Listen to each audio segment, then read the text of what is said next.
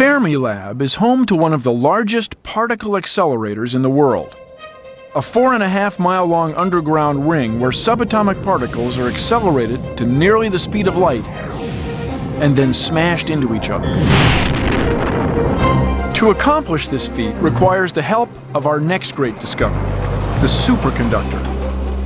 Who discovered superconductivity? Why was it such a big deal? Well, it was way back before the First World War, I think 1909, something like that. A Dutch physicist called Heike Kamerlingh-Onnes was the first guy to figure out how to turn helium from a gas into a liquid. And once he'd figured out how to do that, he could use liquid helium as a refrigerator fluid to make other materials very cold. And he wanted to study the properties of materials at very low temperatures. And one of the things that people were interested in at that time is how does the electrical resistance of a metal, for example, depend on temperature?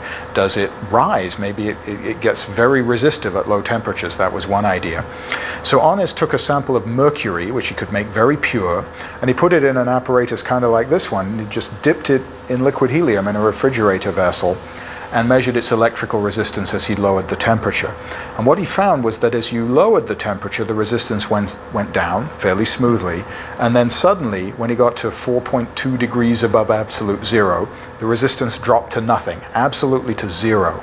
This mercury would conduct electricity with no resistance, without losing any energy, without dissipating the current at all. And that was what he called superconductivity. So to see some superconductors at work, Bill, we're going down into this tunnel about 30 feet below the prairie in Illinois. And this is the Fermilab accelerator tunnel. In this tunnel we have a large ring of superconducting magnets which we use to accelerate and contain protons and antiprotons that we're using to study the properties of matter. It's a big tunnel, 4 miles long, so we've arranged a little transportation for you. Oh, it's lovely. Beautiful, isn't it? It is. So we're using superconductors here. Superconductors allow an electric current to flow without losing any energy.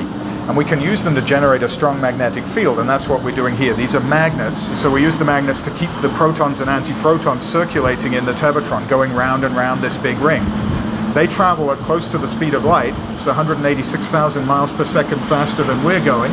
Kind of exhilarating to do that speed in this car. I would feel massive, though. That's right.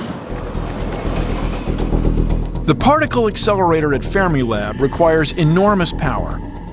It costs more than $1 million worth of electricity every month to refrigerate the lab superconductors to minus 455 degrees Fahrenheit, the point where electricity flows with zero resistance.